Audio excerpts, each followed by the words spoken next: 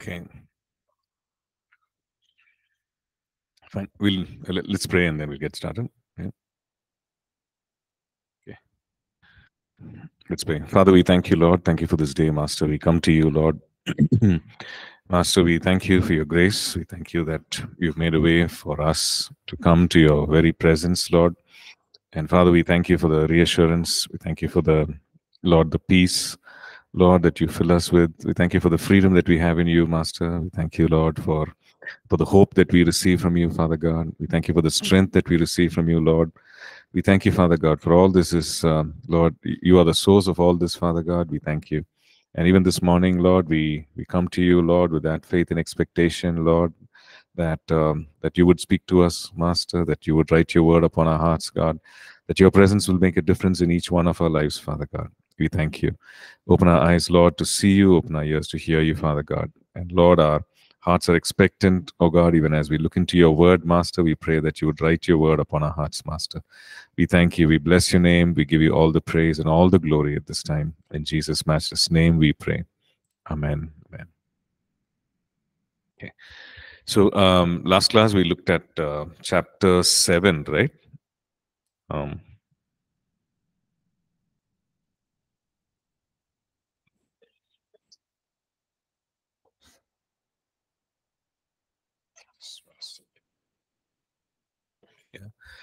we looked at chapter 7, 1 Corinthians, and then where Paul is talking about this whole issue of marriage, divorce, remarriage, and also about being single, right? So we looked at all that.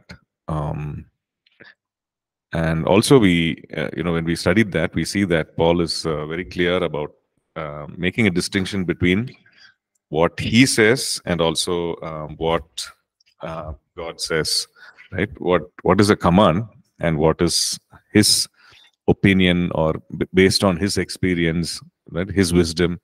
So he talks about that, right? And so so let's look at. I think there were a couple of questions about the grounds for marriage, ground for divorce. Sorry. Let me just share the screen.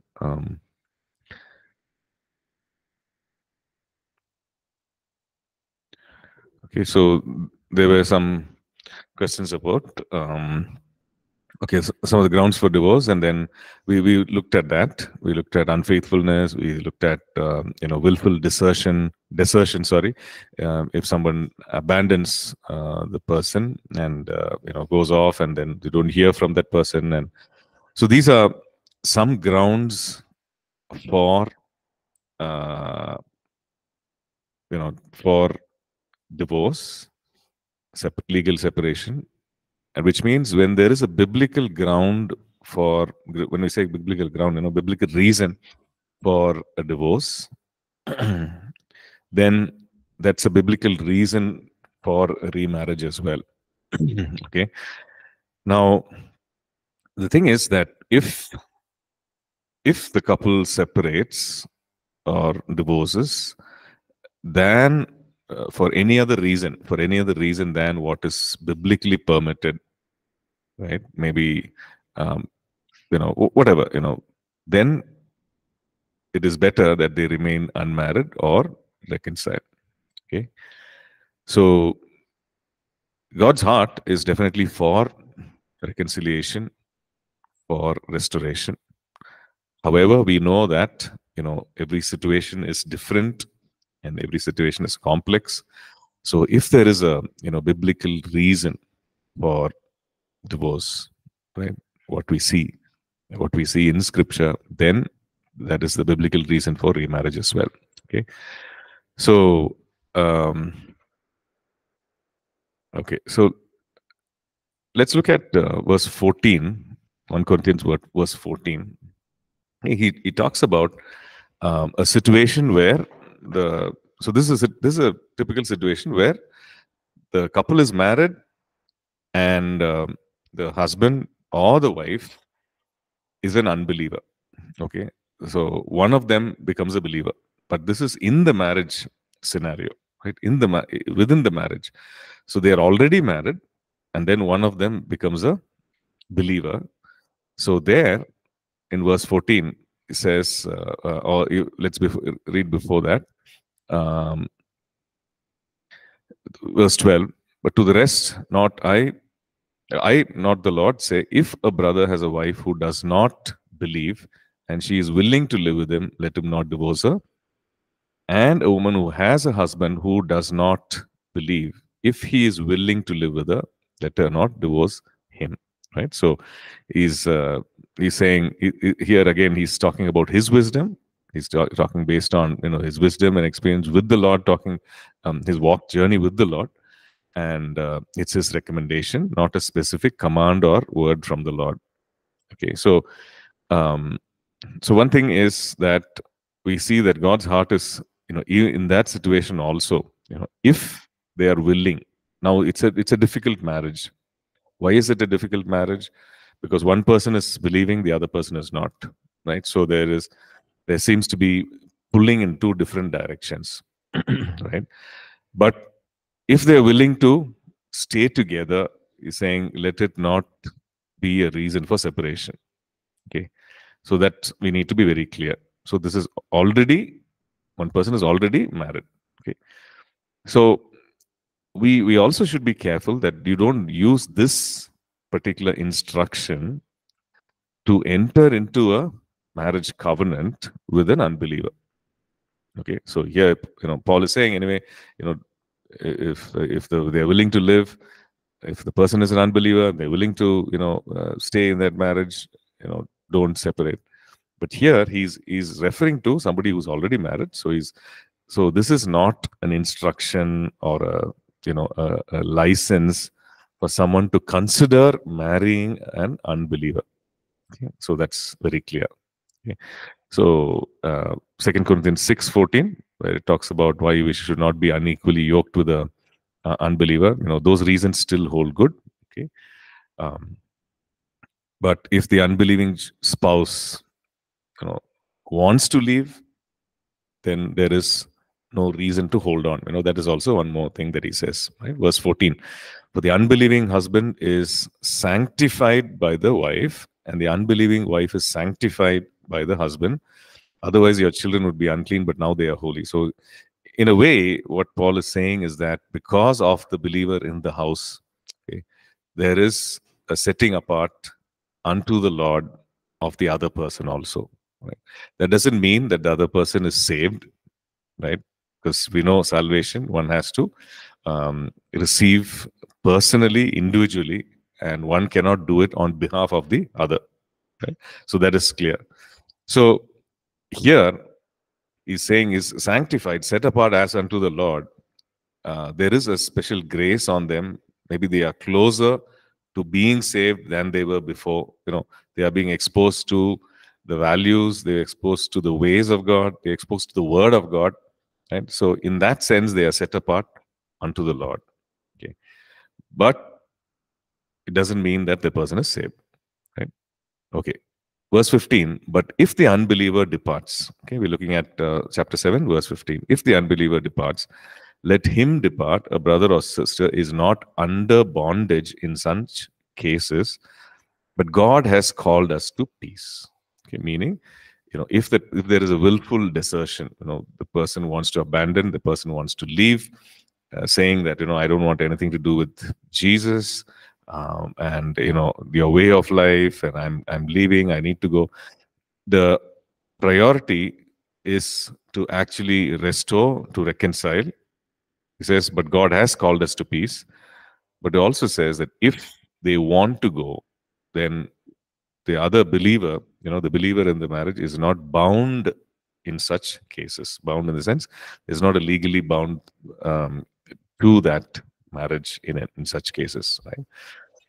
And also verse 16, a wife, whether you will, how do you know, a wife, whether you will save your husband, or how do you know, a husband, whether you will save your wife? In the sense that through you, through your witness, the other person coming to the Lord, right? So that is the thing. But salvation does not happen as a result of one person being a believer, the other person being an unbeliever, and because the scripture says that one person is set apart unto the Lord, right?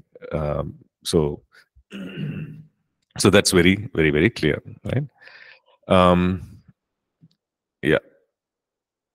Okay, then there was another question, I think, by Chaya last class about what about verbal abuse? What about that kind of a mental abuse, right? So there again, the same principle is applies. Where if there is a momentary separation, so that this issue can be addressed, right? Where this issue, this problem, this challenge of verbal abuse, this damage that is done to another person because of continued, mental torture or abuse in any way. So the thing is to have a time of separation, and so that this issue, this challenge can be addressed biblically with the person who's the perpetrator of the crime, right? And also the victim of this whole thing, the recipient of this abuse, so that the person can be saved, as in protected, right, from further abuse, and there can be a solution, right? There can be a restoration where the problem can be addressed. But if this continues, goes on and on and on, so that is the issue, right? If there's a mental abuse that is going on and on, which means that that person is not holding on to the covenant of marriage, right? Is abusing, violating the marriage covenant, where Ephesians 5 is very clear. The husband is supposed to, as Christ loved the church, so the husband is expected to love the wife, and as the wife is expected to be, to honor and be in submission, and in fact both are supposed to be in submission to each other, and so on. So it's a clear violation and an abuse of the covenant of marriage, right? So in such cases, like, one has to make a decision whether it needs to be continued, or every attempt has to be made in order to restore, right? So that is the that is, but if it just continues, then it is legal ground again for separation, right? Okay, so let's move on. Let's move on to chapter 7, verse 17. Okay, but as God has distributed each one, as the Lord has called each one, so let him walk. And so I ordain in all the churches. Was anyone called while circumcised? Let him not become uncircumcised. Was anyone called while uncircumcised? Let him not be circumcised. Circumcision is nothing, uncircumcision is nothing, but keeping the commandments of God is what matters. So let each one remain in the same calling in which he was called. Were you called while a slave? Do not be concerned about it. But if you can be made free, rather use it. But he who is called in the Lord while a slave is the Lord's freed man. Likewise, he who is called while free is Christ's slave. You were bought at a price. Do not become slaves of men. Brethren, let each one remain with God in that state in which he was called. Okay, so he's talking about he's talking about various things that a person, the status or the season of life of a person, could be single, separated, wherever. So he's saying, you honor God in that season. So he's saying, as God has called each one, so let him walk. It's talking about journeying with the Lord. And so God has graced everyone. God has called everyone. So he's saying, learn to remain with God, or learn to honor God, learn to walk with God in that present situation, in that present station or phase of life, right? So he's talking about a culture where there were bond servants, right? Where there were slaves, where there were bond servants, was working for households, right? So he's talking about addressing that kind of a scenario also, where okay, if you were called while you were a bond servant, while you were a slave, if you can be free, make use of it, right? But continue to serve the Lord. Okay, so which is a high calling. He's saying, okay, you know your rights. You were born as a, uh, uh, you were, you have a question? Okay. Okay. About the previous thing what we were looking at. Pastor. Okay. So like, Pastor, there's any kind of, we can say like call to not get married. Sorry, what? Any? Some people says my calling is not get married, Be single. to be single. Yeah. Is it like that there's calling for being single? No, no, Is there a calling for somebody to be? not get married. It's being Yeah, so single. that's what Paul addresses, no? In 1 Corinthians, Paul saying the same thing. He's saying, I wish you could be as I am. But he's also saying that, yes, singleness could be a gift. To be celibate, to be single could be a gift. See, he's saying, when he says, let's look at it. Which verse does he talk about singleness? Did we look at the previous chapter? Is it 7 only? Yeah, so verse 7. I wish that all men were even as I am, but each one has his own gift from God, one in this manner and another in that.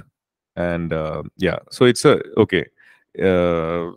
it's a gift from God. Which means it's a charis, right? That's what word which he uses, which is a grace from God, which is a ability, right? So maybe self-control and whatever. That's an ability that God has given them. So he's saying, okay, if one has that, you walk in it.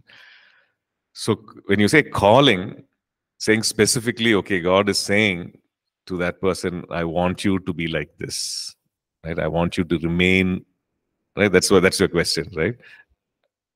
Yeah, so like after hearing this, like I thought in my mind, like if this is calling from God, then why God created women? Right. So, so Paul, the general design or general will of God is that people should, this is what God has designed, right? Marriage and family and all that. So this is what God has created. But we also see that for certain people, maybe it's the call of God, but we can't use it generally. We need to be kind of careful in it. We can't assume it. Maybe God has called that person and graced that person to live a single life. It's possible. But when one needs to be sure. Yeah. So we can say like this is grace to Yeah. them. It's not kind of calling to be a single, but yeah, but why does he give the grace? See, unless he is like just asking. Okay, it works two ways. One is maybe it could even be the desire of that person, which God will honor. Right? If says suppose because God has given us free will, and if that person decides for whatever reason, saying that I want to serve God and I want to serve God in this manner, so that I'll be free of other responsibilities or whatever distractions, whatever, I'm able to devote my time, focus, and do this. So if that is the case, right, God will honor that. God will honor that. Yeah. So after hearing that, like the thought came to me, God give us free will. So if I'll like if someone, if they're deciding that not to get married, God will honor that. Honor that. But it's not from God or like pastor, like it's his decisions. He's talking like I will be like this and I will serve God like this. Yeah. And God will bless or God will Yes. bless. But it is not God will do for that, right? But God will honor after. Yeah, I get your point. Yeah, God will honor that, and God will, but God gives the grace as well, right? He'll give the enabling power of the Holy Spirit in order to do that. I'm also looking at when we go to 2 Corinthians, we also look at the same aspect of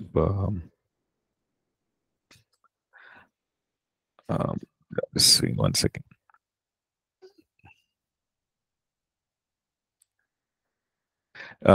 See, this again, this whole aspect of marriage, is it 2 Corinthians or is it 1 Corinthians itself? Paul actually addresses it a little further.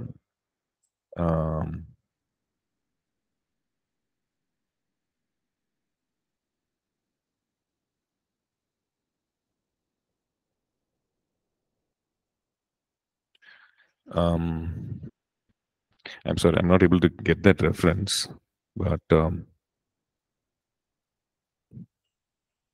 yeah, I'll share that. Yeah, I'll just share that where he explains things a little further about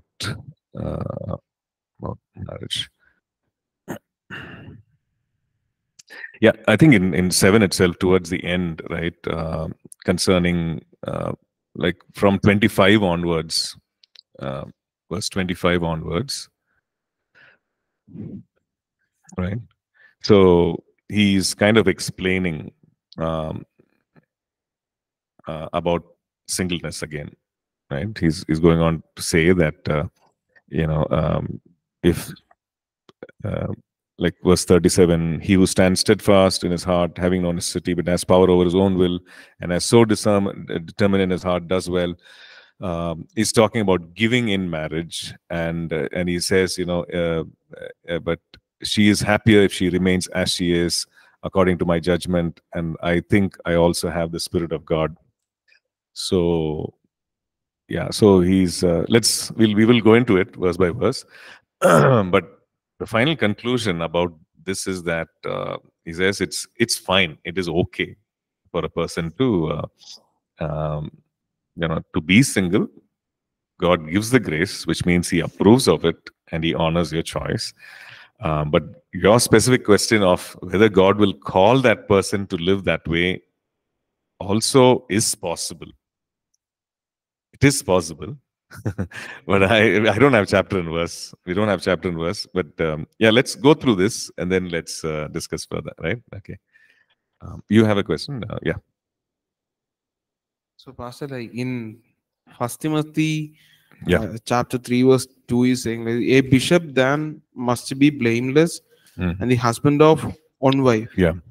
So, it's coming to that, like, is this command like, okay, one pastor or one leader must be a husband of one wife? So, is it like must to marriage or keep the count like only one wife, like that? How you say? See, he's talking about again, Ephesus is writing to the culture in Ephesus where probably there were even multiple spouses or whatever. So he's saying, you must be a husband of one wife. So that is very clear that you can't have multiple spouses, but you need to have your one. So that's the thing. But your question is he talking about keeping the marriage covenant? Yeah. So keeping the marriage covenant also, it goes with it, right? Honoring the marriage. But above that, he's saying, okay, he must be a person who's faithful to one and not have multiple women. Yeah. Okay. Because Ephesus, again, a similar culture and a similar society like Corinth, where everything was permissible. It was a very permissible culture. So he's addressing that as well. Right? Yeah. Okay. Any further questions?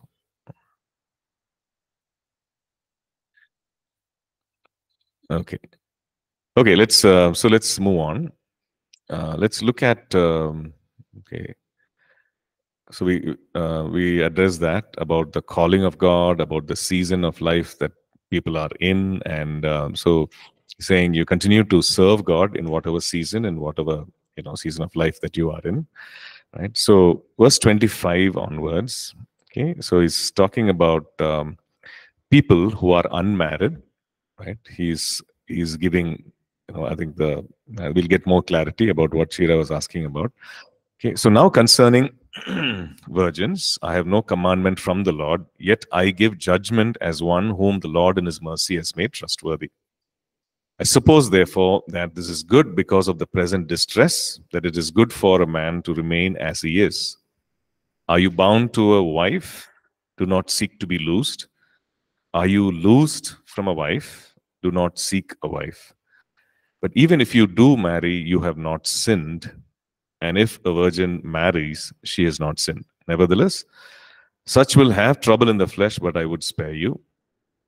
But this I say, brethren, that time is short, so that from now on, even those who have wives should be as though they had none, those who weep as though they did not weep, those who rejoice as though they did not rejoice, and those who buy as though they did not possess, and those who use this world as not misusing it, for the form of this world is passing away. But I want you to be without care. He who is unmarried cares for the things of the world, things of the Lord, how he may please the Lord. But he who is married cares about the things of the world, how he may please his wife. There is a difference between a wife and a virgin. The unmarried woman cares about the things of the Lord, that she may be holy both in body and in spirit. But she who is married cares about the things of the world, that how she may please her husband. But I say this for your own profit, not that I may put a leash on you, but for what is proper, that you may serve the Lord without distraction. So he's talking, first of all, right, he's talking, verse 25, he's talking to the unmarried, and he's recommending something, and he's saying, okay, this is from me and not from the Lord, right? This is from me. That is what he first says. No, I have no commandment from the Lord, but I give judgment as one whom the Lord in his mercy has made trustworthy. Okay, so that's his judgment, his wisdom that he's sharing. And he's saying, if possible, remain as you are, single or married. He's talking about the present distress which they were facing in Corinth, possibly persecutions against believers and so on. And he's saying, if you do get married, you're not doing anything wrong, but you need to face the responsibilities, the challenges, the pressures of married life. And also, at that time, what they were facing, persecutions, etc., and from the society and so on, right? So then he goes on to say that about priorities, okay? Don't get engrossed with the world. Don't get, as we need to fulfill our responsibilities in marriage, because God has designed marriage, and he's talking about that previously. But again, you make your focus, your primary focus, on the Lord. This is for both husband and wife in the marriage, because the world is passing away. So don't prioritize the external things, right? Don't prioritize the things that are passing away. Let your priority be on eternal things of eternal value. So you focus on serving the Lord. Let your focus be on the Lord. Okay, so that is something that he says, right? But he also goes on to say that he goes on to bring out the difference. If you are married, it's a responsibility. There are pressures. There are challenges, and you need to be able to face it. And he's saying you need to be aware of this reality. Okay, so he's saying that I want you to be without care, verse 32. And if you are unmarried, you have your focus is priority is something. But if you are married, your focus and priority will be your spouse and family as well. But you keep your focus on the Lord. Verse 35, I say this is an advice, it's a word of wisdom. So he's saying, I say this for your own profit, not that I may put a leash on you. Okay, so that's the thing, right? But for what is proper, and that you may serve the Lord without distraction. So he's just giving his opinion, his wisdom, and it is not to put a leash. What does that mean? It is not to restrict the person. It's not to bind the person and saying, okay, if I want to serve the Lord, then I have to remain single. No, he's not teaching that. Or he's saying that, you can only serve the Lord effectively if you're not married. Or if you are married, then you won't give the priority or focus to the Lord. He's not saying that at all. Right? He's just talking about the reality of both, states, both marital states, right? The reality of it. And then he's saying, you choose, right? He's saying, I'm not putting a leash on you, but you choose. Okay. So the thing is, the main reason is that you need to focus, prioritize the Lord in whatever it is. If you're married, if you're not married, whatever marital status you are in, you need to have that focus to be able to prioritize walking with the Lord, to be able to prioritize serving the Lord. Okay, so that is very clear. So he's not forbidding to marry. In fact, I think First Timothy chapter 4, he says that that the Spirit expressly says that in latter times some will depart from the faith, giving heed to deceiving spirits and doctrines of demons, speaking lies and hypocrisy. And one of the things, he's talking about heresies are that they will teach as a commandment that one should not marry. Okay, verse 3, forbidding to marry and commanding to abstain from foods, etc. Right. So obviously he's not, he's not subscribing to that. Right. So this forbidding to marry and etc. is as a command from the Lord. It's not, it's a heretical teaching. If somebody teaches that, it's a heresy, right? So which means that this whole thing is a choice which God honors. Okay, he's given free will, and it's a choice that God honors. And God is not going to, in this particular area, he's not going to command a person. So also the minister of God should not command or teach as a commandment that one should either be single or one should definitely be married. It should not be taught as a commandment, right? So that Paul is making it very clear about that, right? Okay. Any further questions on this? Okay. Sorry. This is something on chat. Okay. Will God set apart someone from him and some people for him and not get married? Jeremiah, Elijah, John the Baptist as reference. Now, like Paul himself,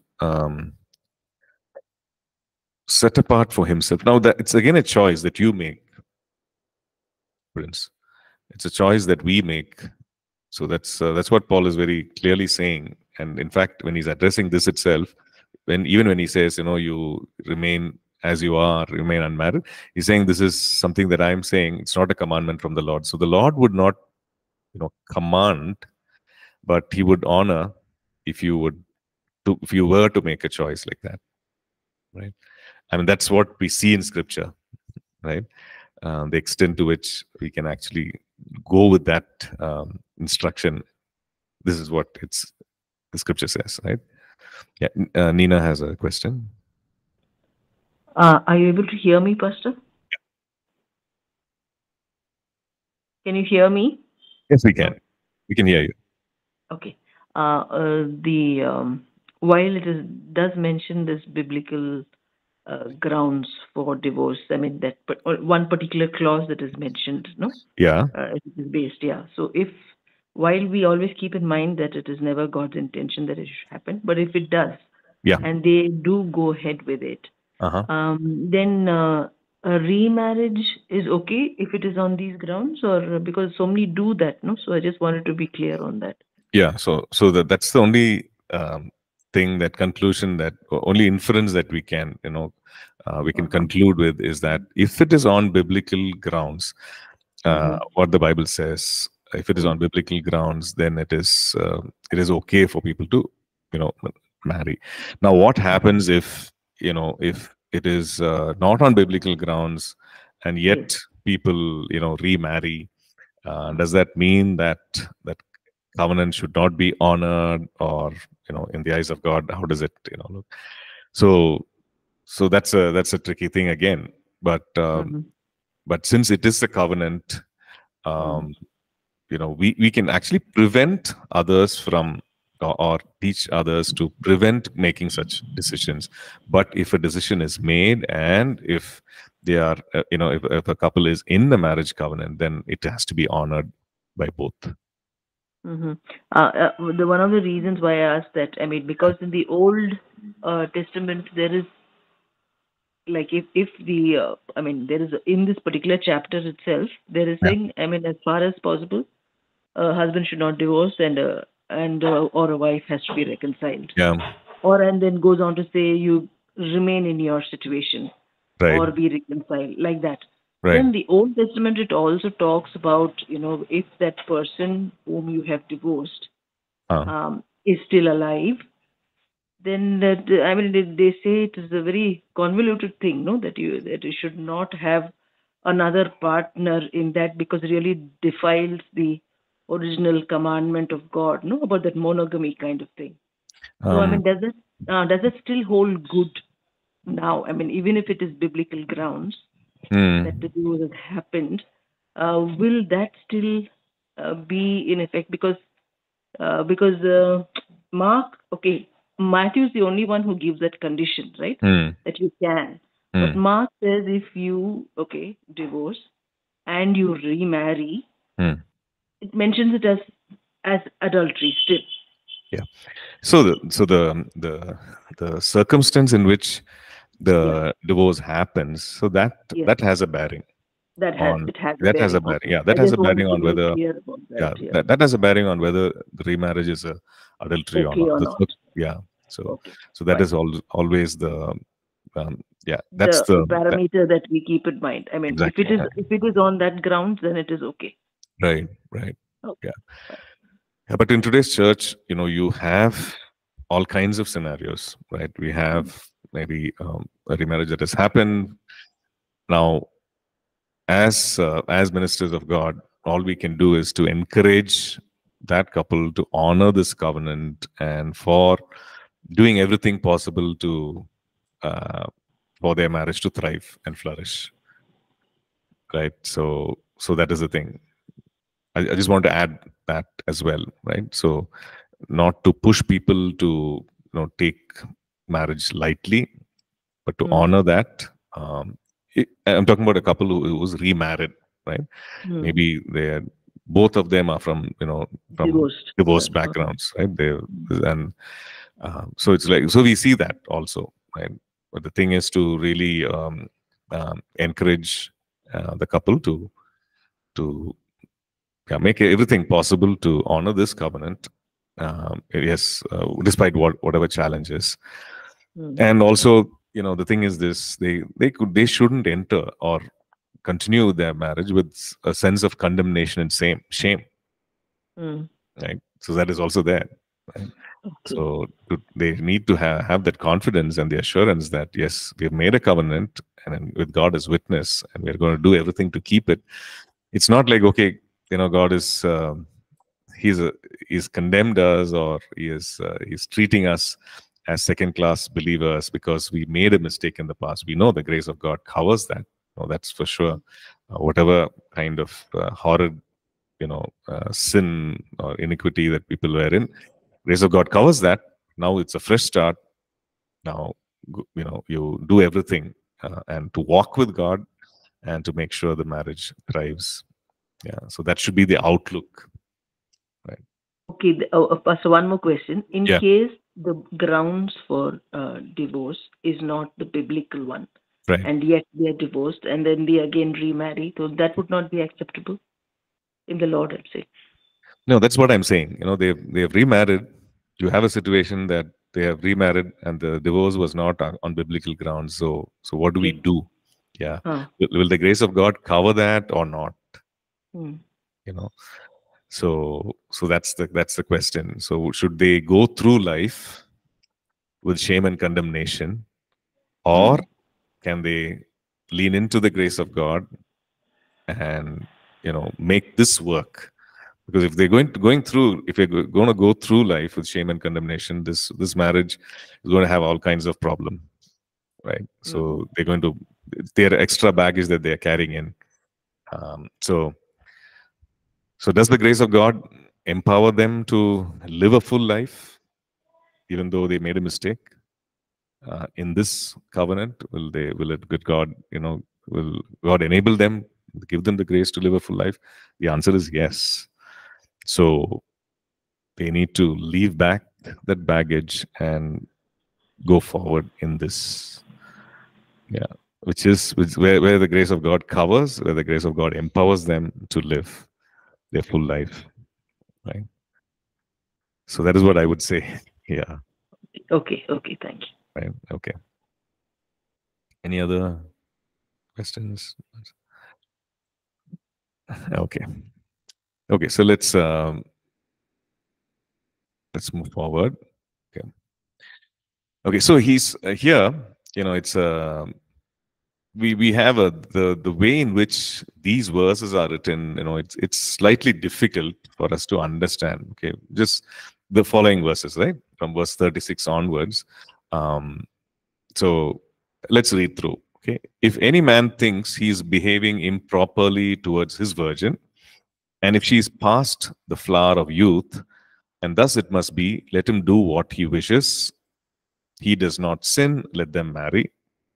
Nevertheless, he who stands steadfast in his heart, having no necessity but has power over his own will, and is so determined in his heart that he will keep his virgin, does well. So then he who gives her in marriage does well, but he who does not give her in marriage does better.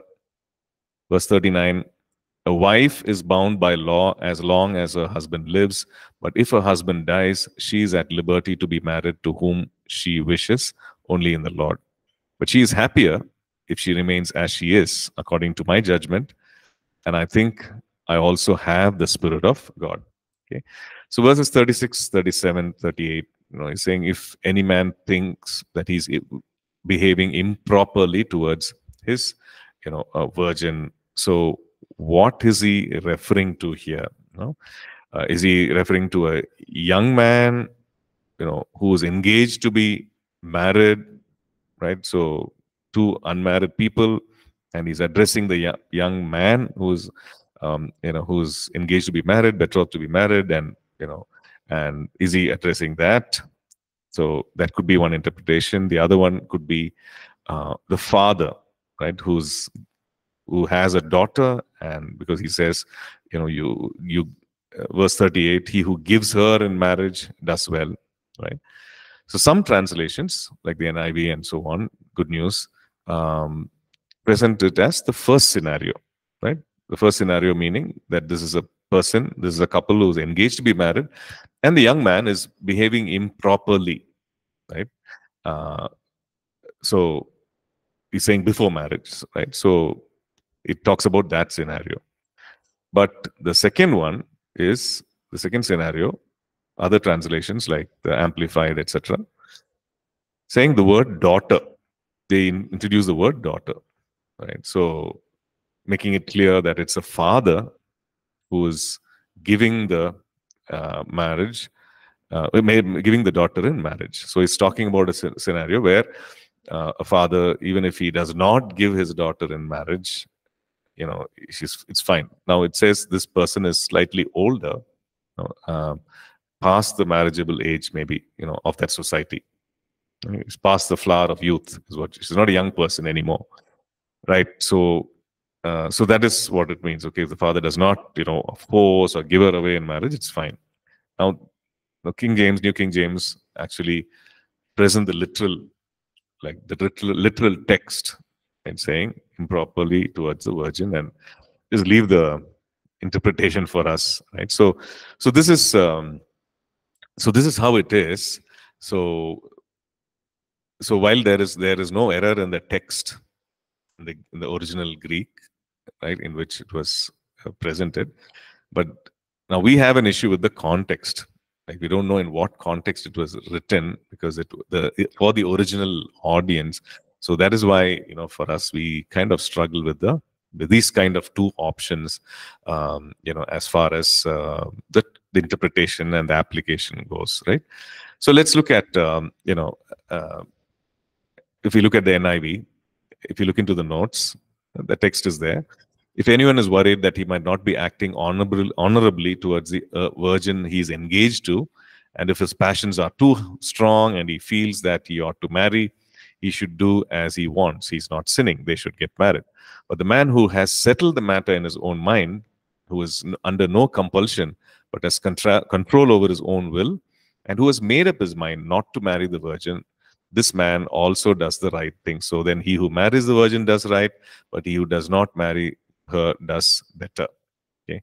Then the footnote has this about the daughter, the other scenario B. Right?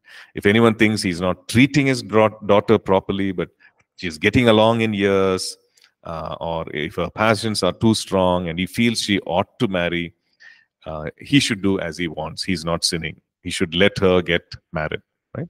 But the man who settled the matter, who's under no compulsion and has control over his own will, that made up his own mind to keep that, his daughter unmarried, this man also does the right thing. So, two scenarios for that particular context for the original audience, right? So that is something for us to consider. Like both these interpretations, both are valid, so that's fine, right?